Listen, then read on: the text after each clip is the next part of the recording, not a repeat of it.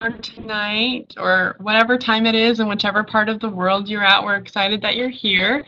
You can probably see Josef Merrill on the screen, and he's going to be doing our webinar tonight about the U.S. visa process. So he was how would you say it, Joan? An ex-vice consul officer? I was a vice consul. I'm a former vice consul. Okay, perfect. So he has done this before, and he's worked with students and done the visa interviews before, so he's going to give us an inside scoop. Yes. He currently works with the Boutique Universities Consortium, which we have 5 different schools in our consortium, so we're excited to talk to you a little bit tonight. Yep. So, no, thank you, Emma, for the introduction. I'm Joe Merrill. I am a former U.S. diplomat and vice consul. I used to manage a visa team. My visa team was, we issued about 70,000 visas a year. And so I've had more than my share of student visa interviews, and have spent a lot of time working with all manner of what would be called non-immigrant visas. So what we're going to do today is we're going to talk a little bit about the student visa process, and I'm going to be sharing with you kind of a view from inside the embassy of what the student visa process is like. And I want to try to give your students some advice on some things that they can do that will help them when they apply for their visas. Now, let's see, we got a little presentation here. The overview here is really just, what are the qualifications for a U.S. visa? We're going to talk a little bit about 214B, which is how most students get refused. Those of you who have been in this, in this industry for a while, you're very familiar with 214B. That's the #1 reason students get refused, and we're going to have some interview tips. So if I could start with the folks who are here listening, you have a little chat area on your screen. You guys see the chat area? I'll type a little message here.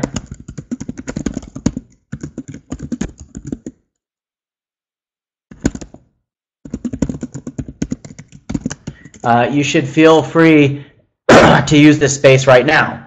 So if I could, I'd like to ask you, for those people who are watching, what percentage of students who apply for a visa, what percentage of those students do you think receive their visas? So if you were to guess, what percentage of student visas for a first-time applicant, what percentage get their visas, if you were to guess? So I see Aparna and Anna both put messages. So Aparna, Anna, and everybody else on the call, what if you had to guess, what percentage of people, first-time applicants, get their visa? You guys can type it into the chat window. So I'll even put here, what percentage of first-time student visa applicants receive a visa? So this is based on actual data. What percentage do you think it is? You can guess, it's okay. 60%? 80%? Natalia, that's a good guess. Aparna, good guess. 80%, 50%. Yeah, so those are all really good guesses. So the actual number is 77%. So for a first-time applicant, globally, the average is 77%. Now, most people would guess that that actually is a lot lower. And I think that there's a lot of misperceptions about those visa rates. Now, there is some variance in student visa issuance by country, but it usually doesn't vary a whole lot unless you're in a very high-risk country like Nigeria. And I'll apologize in advance to everybody here who is a Nigerian agent, because in those high fraud countries it can be very challenging, and they will have refusal rates that will be a little bit higher than what you see here. This is a 23% refusal rate. So with that in mind, I mean, I kind of want to start with the understanding that most students are going to get their visas. And so people need to take a deep breath and relax because, again, most students will get a visa. So with that in mind, what are the basic visa requirements? The first is you must have a residence abroad. What does that mean?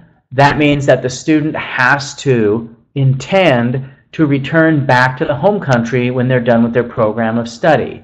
So people will say, well, what if they're doing OPT or something like that?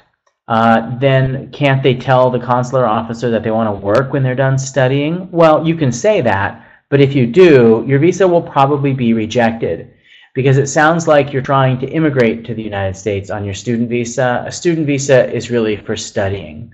And even OPT is really considered an extension of studying. So it's very important that you have a residence abroad, meaning the student plans to return home after they're done. The second thing is you have to be approved, you have to be accepted to study at an approved institution with a full course of study. So how do you know if your institution is approved? Well, if the institution can issue an I-20, then the institution is approved. The U.S. Department of State, working with Homeland Security, only I-20 issuing authority can be given to a school that's had a site visit and has had their accreditation verified. So if a school can issue an I-20, then it's an approved institution. The full course of study means that the student is going to study full-time. And there's a minimum number of credit hours. Now, depending on whether you're attending a semester-based program or a quarter-based program and that sort of thing, that's between 11 and 12 credits typically to be a full-time student, depending on, again, if you're on a quarter system or a semester system. You also have to have sufficient funds to cover the first year of study and access to sufficient funds for subsequent years. So let's talk a little bit about that requirement because this is one that a lot of people get confused about. So sufficient funds to cover the first year of study means that when you read the I-20, it'll say tuition, cost of living, and other expenses, and there'll be a total dollar amount. The student really has to have that dollar amount in their bank account right now. That is, so the amount that the I-20 says they're required to have, that's the amount that they need to show in their bank account for the first year of study. Now, most students go for programs that are longer than 1 year. Even a master's degree is 2. So if a student, how do they show that they can afford those future years? Well, there's 2 ways they can do that. Either they have enough money in their bank account for the full program of study, or the family has income that is sufficient that it's reasonable to believe that the student will have access to the money that they need. And so they only have to be able to show access to sufficient funds for the future years and funds in the bank for the first year.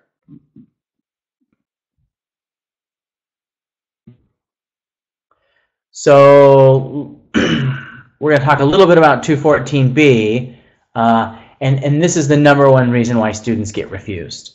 So we've talked about the qualifications. Now let's talk about the biggest disqualification. The biggest disqualification is 214B. 214B is in reference to the Immigration and Nationality Act section that states that all people who are applying for a non-immigrant visa must prove to a consular officer that they do not intend to immigrate to the United States. Student visas are not immigrant visas. If you receive a student visa, then the consular officer who's interviewing you for that visa, they have to assume that you plan to illegally immigrate to the United States, and the student has to prove otherwise in the interview. If you can't prove otherwise, then they're going to refuse you, and you're going to be refused under Section 214B. A lot of times people really don't understand this. They'll say, wait a minute, I did my interview and went really well, but they told me that it looks like I'm going to move to the United States, and I'm not moving to the United States. I just want to go to school.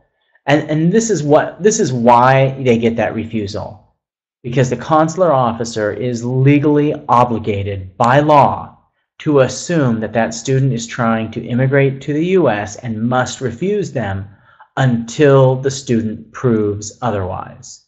So, how do you prove that you're going to come back? And this is where we get to my interview tips. When you go into your visa interview, the most important thing are the 6 bullet points that you see here. A lot of times people really don't understand what's happening in the visa interview, so hopefully I can help you to understand that today. When you go in and you have your interview, the consular officer is trying to understand, is this person in front of me intending to move to the United States or work in the United States illegally? But they're also wondering, is this a terrorist? Is this someone who, could try to do harm to the United States? So all of that is going through their head when you come in front of the window. So the best tool that the consular officer has to understand if you're a legitimate student or not is to interview you and see if your story makes sense. People who are lying, it's really hard for them to keep coming up with good lies that make really good sense. Most people can't do that. And so consular officers will usually ask questions about that person and why they want to go to school. So the first 2 bullet points here are be yourself and know your story. What does that mean? Be yourself means be honest. Go in and tell them precisely who you are. Don't try to pretend to be rich if you're not rich. Just be yourself. Number 2, know your story. Everybody has a story. Your story is really, what is it about me that helps me make the choices that I make? In this instance, why are you going to that university? Consular officers will always ask, why do you want to go to that school? And they will also always ask, what are you going to do after graduation?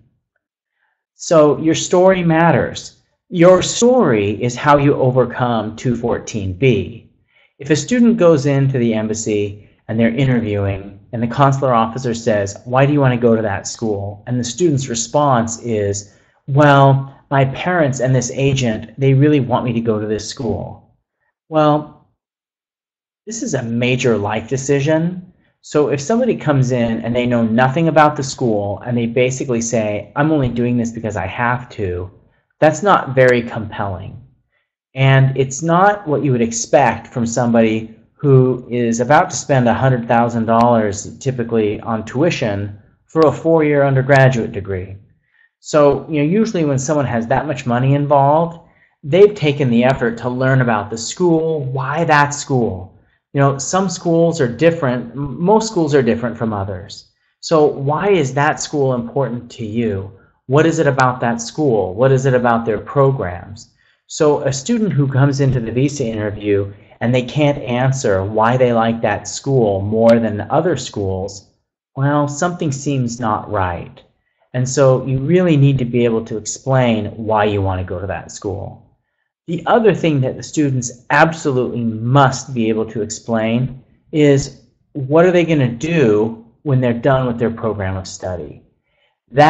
If a student does not intend to return to their home country after they finish their course of study, if their plan is to try and immigrate to the United States, well, they shouldn't be applying for a student visa. They need to apply for an immigrant visa.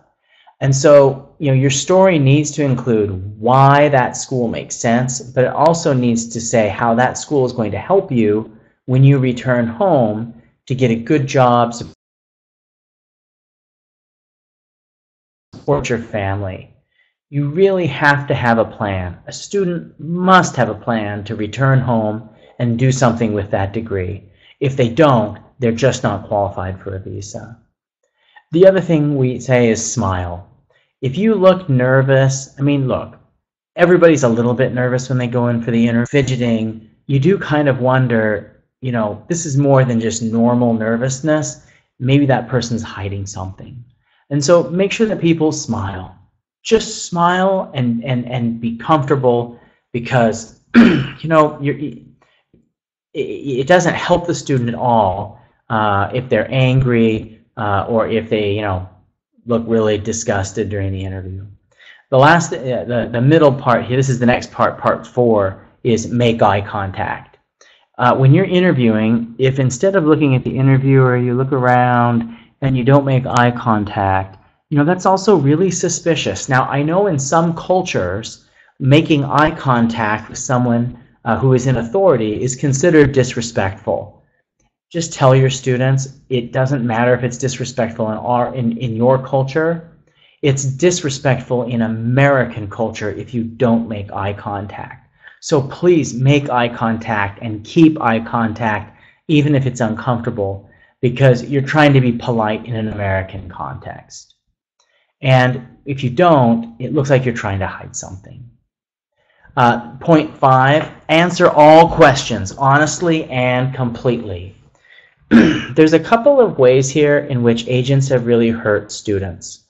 The first is agents sometimes have told students not to check the box if they have family or relatives in the United States. The problem with that is that quite often with family and relatives in the United States, the Department of Homeland Security is already aware that they are in the United States. And so when that student's application comes into the system, they already know that the parents or the siblings are there. So if you lie, it looks like you're covering something up. And if the consular officer believes you're lying about one thing, well, you could be lying about more than that, and they're going to refuse you. You're almost guaranteed a refusal if they catch you lying. And so just be honest, especially when it comes to questions about relatives in the United States.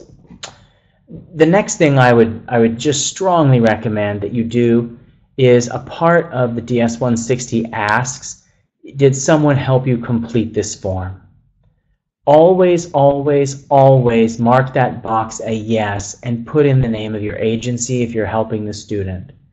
Sometimes if there's a discrepancy where a student answers a question one way and the DS-160 has another, you're going to say to the student, wait a minute, you said that you have no family in the US, but right here it says you do.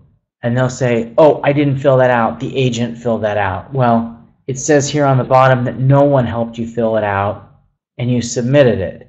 So you're lying about no one helping you and you lied about your family in the United States. You're not very trustworthy. The other thing that I want to really emphasize is that agents can develop a very good reputation in the embassy, where if you are an agent that consistently helps good applicants to go in, people will see and say, oh, that's a good agent. So, putting on the form that you're helping people, that can actually really benefit you if you've developed a good reputation with the embassy. The number one way that an education agent can develop a good relationship with the embassy is if you become aware of consular fraud, report it to the embassy. What I mean by that is if a student comes into your office or someone walks into your office and they say, I want to get to the United States, can you help me to immigrate illegally? Can I use a student visa? As soon as someone asks you to do something illegal, go make a copy of their passport page, right? Have them bring their documents, make a copy, or get their information.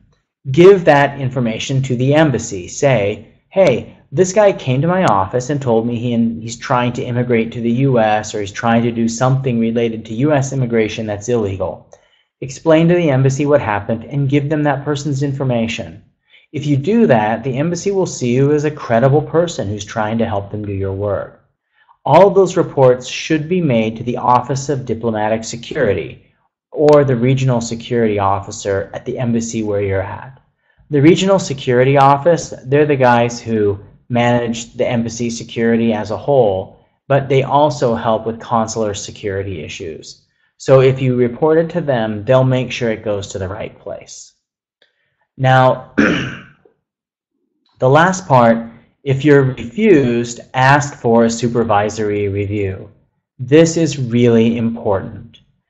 I've heard over the years of students getting rejected for some pretty stupid things that sometimes are even illegal.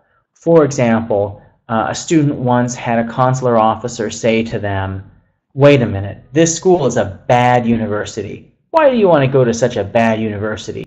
Why aren't you going to a better school? Well, that's illegal.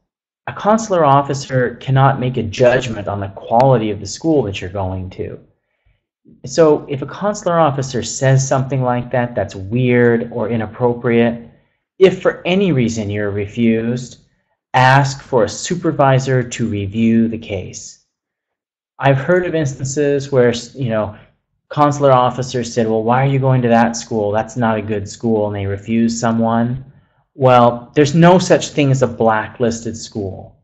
What can happen is that if you have a brand new consular officer, someone who, they haven't worked at the embassy for very long, they're a brand new vice consul, maybe they're unfamiliar with local culture and customs, they may not understand how to read local bank statements and things like that, they can refuse you and make a terrible mistake. And sometimes do things that are illegal. For example, tell you, hey, your school's a bad school, I wouldn't want to go to school there, and then they refuse you. They're not allowed to do that. That's against the law. But even if you are, refused for a good reason, still ask for a supervisory review. So what is a supervisory review? When you ask, after you have been refused, if you ask for a supervisory review, the non-immigrant visa section chief must, by law, come to the window and review your case again. They will conduct a second interview on the spot. When they do that second interview on the spot, you may have it overruled. Typically, when someone asks for a supervisory review for a student visa, about half the time, or a little more than that even, the original decision will be overturned and the student will receive the visa. And so always, always, always ask for a supervisory review. So how do you do that? The student, let's say they're in the interview. They just found out that they're getting refused. And so they immediately, as soon as they tell you you're refused, say, well, I disagree. All you have to do is say to the consular officer, I would please like to have your supervisor review this decision. I'm asking for a supervisory review. So again, ask for the supervisor to come and review the decision. It's your right to have the supervisor come and check their work. So ask for it. Now, if the supervisor comes out, they will conduct the second interview, and at the end of that interview, if that supervisor refuses you, then you need to say to the supervisor will hand you your 214B letter usually and say, I'm refusing you under section 214B, but you should always ask the supervisor to give you 3 specific reasons why your case didn't meet the standard of 214B. Supervisors are usually better about explaining the problem with your case. They could say something like, it doesn't look like you have enough money. They could say, you do not appear to be a bona fide student. They could say that, and there's a number of reasons why you could be rejected, money, and that you're not a bona fide student. So, if that's your case, if that's your problem, then now you have something specific and you can go back and apply. When you reapply for a visa, you always have to provide new information. So by finding out that specific reason on why they refused you, you can go and get new information that wasn't present in the first interview, so that when you go, and different embassies, the way you reapply is different. In some embassies, reapplications are another interview. In some embassies, the reapplications are just done through paper. However, you always, when you reapply, you always need to say, here is new information that wasn't available in the first interview, and include additional financial information, include additional information about why you want to go to that school, and add some additional information about what you're going to do when you come home. If you do that, you have your best chance when you reapply of getting your visa. So I've kind of covered a lot of the issues that we were going to just discuss today. I'd like to open up the end of our time here so that if any of you would like, you could ask questions. I would like to point out right here, if you see This is a web address, http://studentvisa.education. This is a student visa training course. There is an agent course, and there's also a course for students. That course and that training is free if you are an agent that represents our consortium. So all agents who represent our consortium and those students' agents, their students and their sub-agents, all of them have access to the visa training course, and they have that access free of charge. For everyone who's not one of our agents, you have to pay for access to our training programs. Please use those as a resource. It gives you a lot more information on top of what we've done here today. So, with that in mind, I'm going to look down to the chat window and see if anyone here who's participating has any questions for me. All right, the first one. Are the students interviewed in their mother tongue language or in English? Anna, that's a fantastic question. On the I-20 form, the I-20 form, if the I-20 form does not say English not required for the program of study, they will almost always do the interview in English, because one of the things you have to prove is that you're a bona fide student.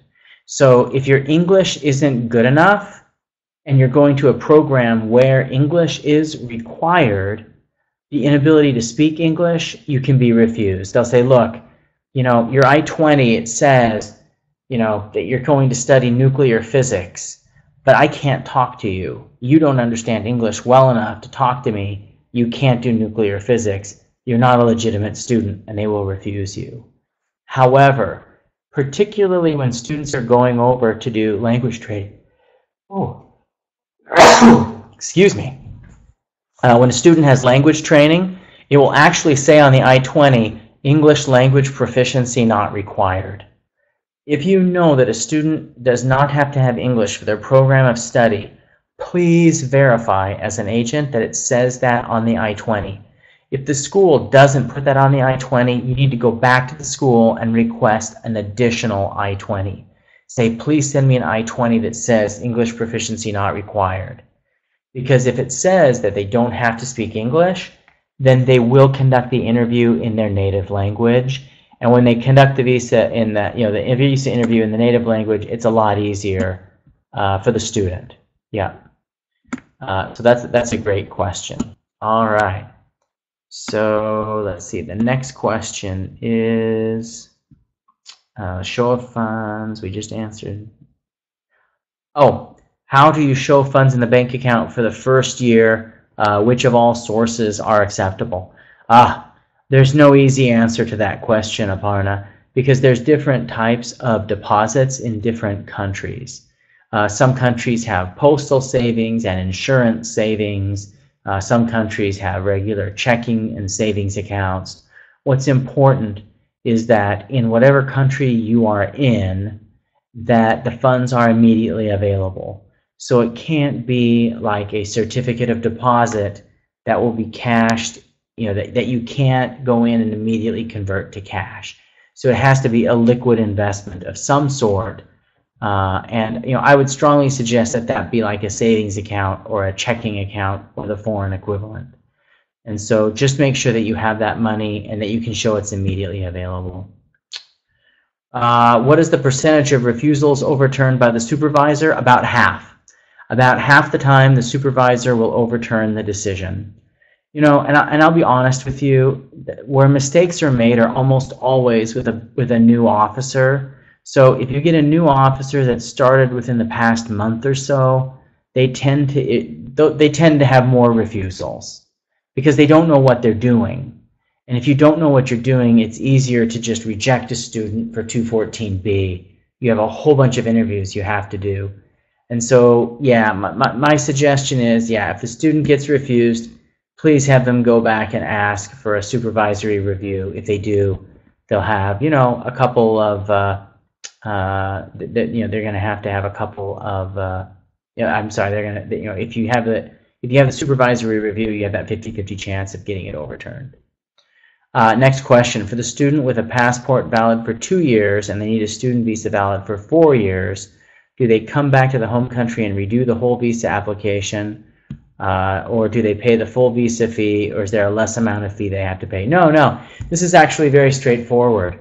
So that student visa, basically, they really should only give you a student visa that's valid for the duration of your passport. Sometimes they give you more than that. They're really not supposed to, but it's not something that's checked carefully.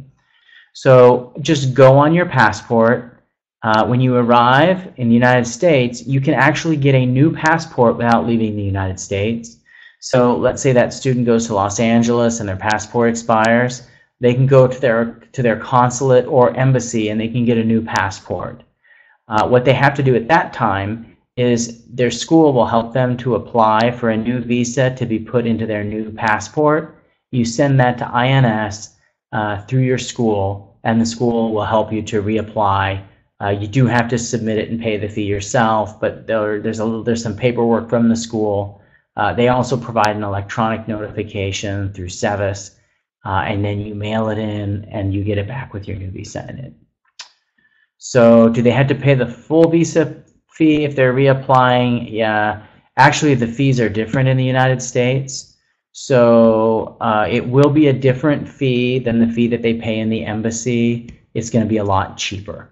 So when you apply for a visa in your home country, those fees are on a reciprocity table. Sometimes those fees can be very high.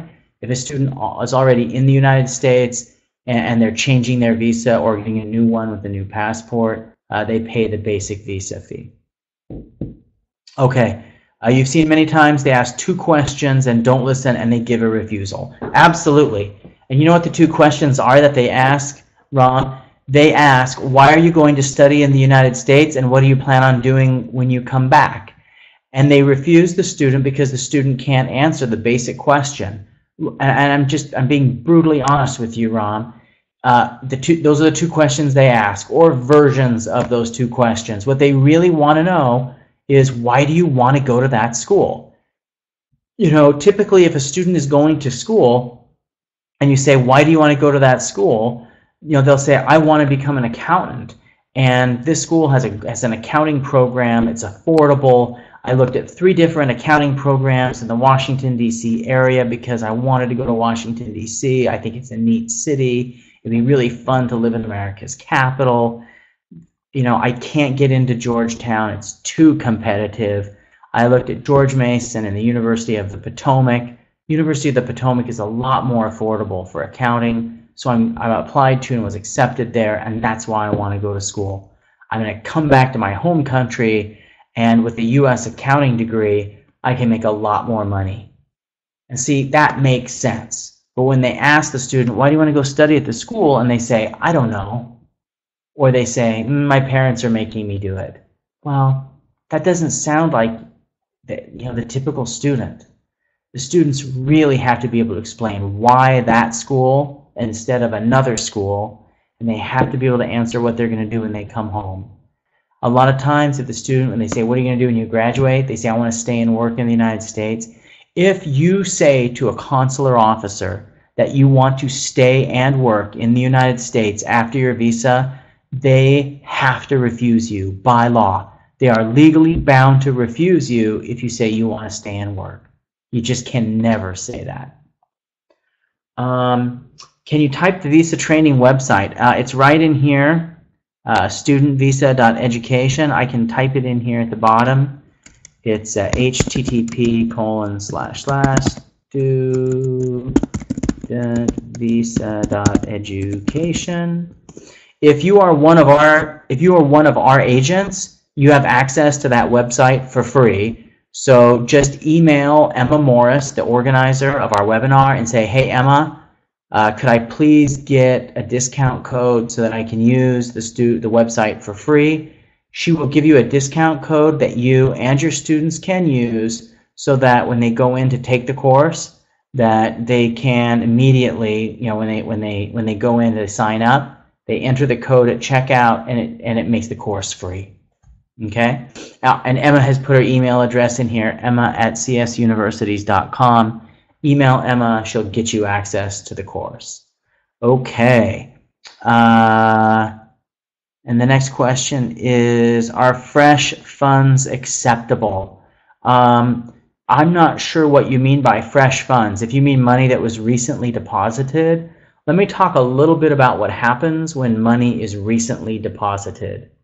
Look, everybody at the embassy knows that there are people who give short-term loans to visa applicants to make it look like they have more money than they really do, okay?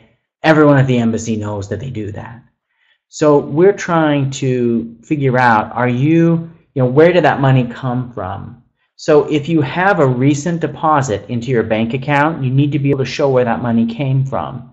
So if you sold some stocks, if you sold some bonds, or maybe even sold some real estate so that you'd have that money, the student just needs to be prepared to show where the money came from so that they can say, yeah, this wasn't money that we just borrowed to make it look like we had enough money. They need to be able to say, yeah, we sold a house or we sold some stock or something. So fresh funds are acceptable. However, you need to have paperwork supporting where the money came from that shows that it was from the applicant or their parents or something like that. If someone knew about his university and programs, even then they're getting a refusal. Why? Well, Ram, it's usually because the students, when they ask them what they're going to do, they don't say, I'm going to come, like the study plan doesn't make sense. So I'll give you an example. If a student says they're going to go to the United States and they're going to get a nursing degree, if U.S. nursing credentials aren't recognized in their home country, they're going to be refused.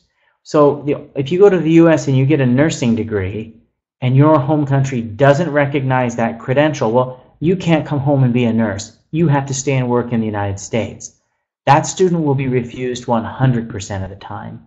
Each student's case is different, but I promise you, Ram, if the student is saying something that's telling the consular officer that they are not a bona fide student or they intend to stay in the United States. That's just one example, but that's what's happening. All right. In case of a renewal of passport and visa in the USA, do they have to do another interview? No, they do not have to do another interview. So if you're already in the United States and you do a passport renewal and you need to get the new visa in your passport, it's not an interview. It's a mail-in. You get a form from the school, that your school's designated school official for international students. They'll get you a form. You fill it out. There's an address. You put it in an envelope with your payment, which is a check typically, or a cashier's check, and you send it off, and they send it back to you, and your visa's in it, and it's really quite nice. So you don't have to do another interview. It's very painless. Ron, do we need more than one I-20 for visa success? No, no, no, no, no, no, no. So this is a rumor, and it's a rumor in more than one country, that if you want visa success, you need more than one I-20. It's the opposite, Ron. It is the exact opposite. I know that sometimes Education USA advisors will even tell students to have more than one. Education USA, I'm trying to be polite when I say this.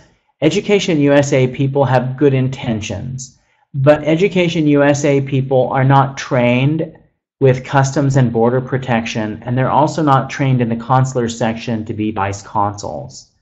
And so if someone tells you, oh yeah, get more than one I-20, that's a really bad idea.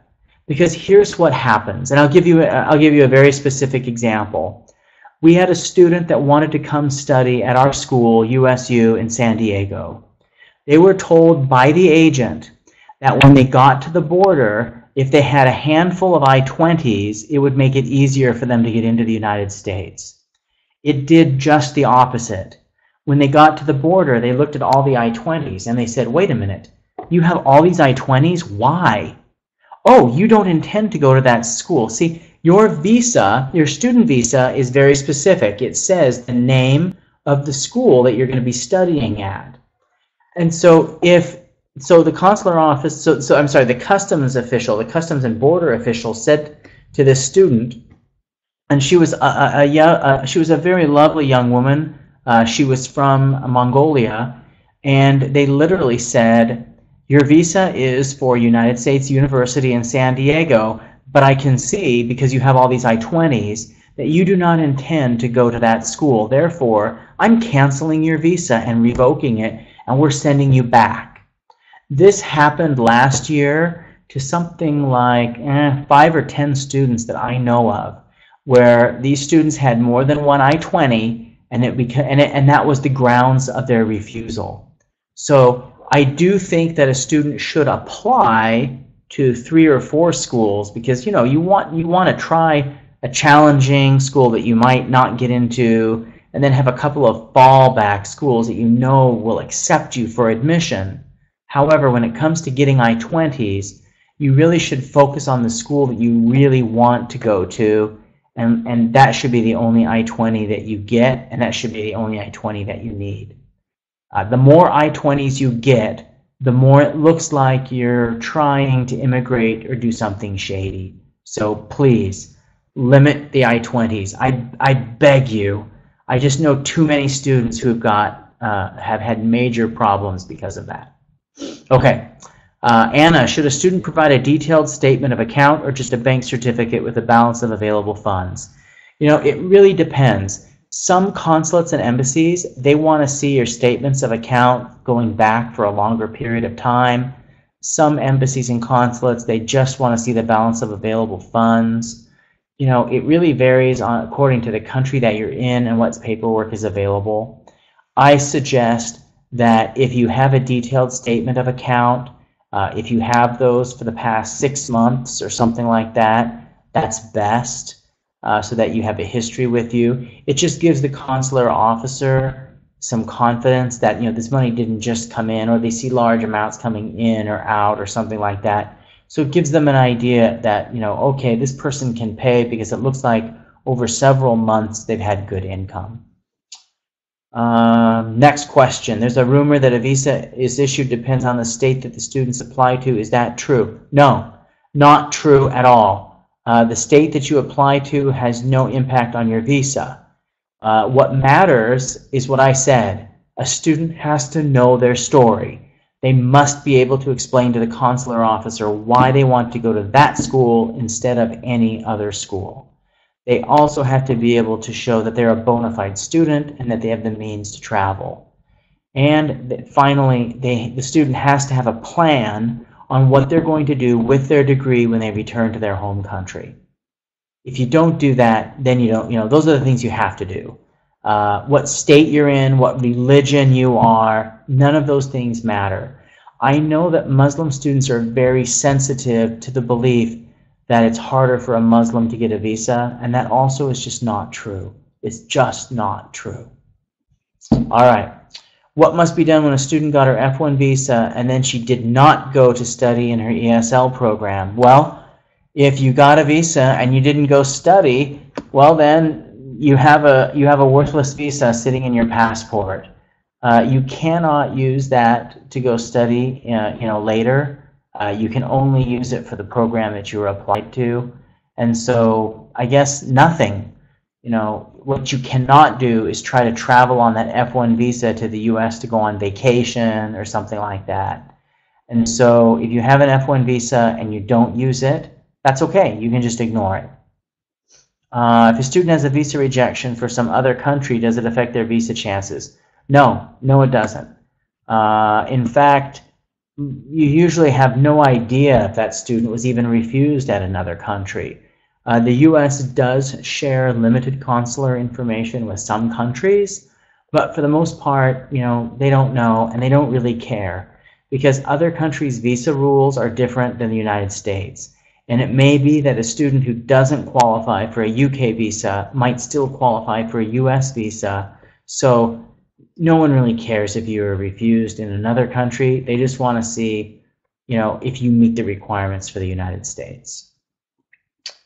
Can a student go to Canada on a US visa and look for a job there? So if you have a US F1 visa, you can go to the US and study. You can't work in the United States other than OPT, CPT, or if authorized by the school, up to 20 hours a week, right, of work. However, can you go to Canada and look for a job? I don't know the answer to that question because I'm not a Canadian consular officer. I think that it depends on what country you're from, if you can legally work in Canada or not. Some countries, they're allowed to go to Canada and work. So, for example, if you're from the UK, you can go to Canada and you can work. It's also very easy for U.S. citizens to go work in Canada, but for every student, for every country, that's going to be different. So you'll need to look up the rules for students going and working in Canada from your country, and I just don't know that. I'm not a Canadian diplomat. Okay, any other questions?